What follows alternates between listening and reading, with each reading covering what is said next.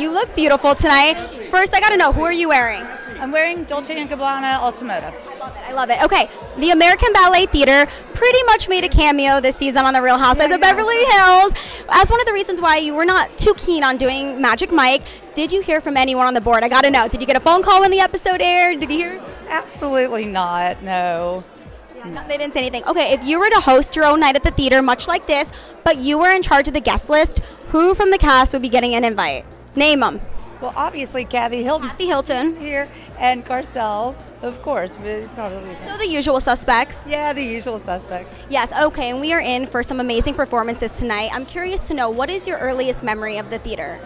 Oh, probably seeing Nutcracker when I was probably 6 years old. I think that's probably the quintessential first ballet experience for any little girl, so definitely that one. That is definitely. Nutcracker to me is just timeless and classic and really embodies the holiday spirit. We are going to see a little bit about that tonight. Yeah. Do you do anything every year that kind of solidifies the holidays are here, whether it be a family tradition, a movie you watch, anything like that? Yes, well, 2 of my college children are coming home now, so we always make cookies. That's what we do every time. And we love also Christmas Eve dinner and Christmas breakfast, and then always Christmas dinner. But yeah, I think the cookie baking is kind of our biggest tradition. Yeah, the fun homey stuff where you can just relax with the kids.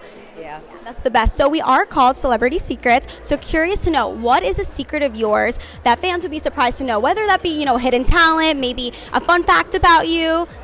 Well, I play the piano, and not lots of people know that. I don't play much anymore, but I do play the piano, and my children play the piano, so that's kind of fun. I hate roller coaster rides. Me too. Yeah, hate them. Hate them. And I love to cook, and so I do most of the cooking in my kitchen, unless every now and then there's a Postmates night, but I cook. I love to cook. That's amazing, and we're seeing a lot of your assistant this season. He is hilarious, Avi. Yes, He's getting all the screen time. I love him. What has something, after you've filmed the scene at your house or you've come back for filming, does he ever give you any advice, like what he thinks of this group of women? Because it is a lot.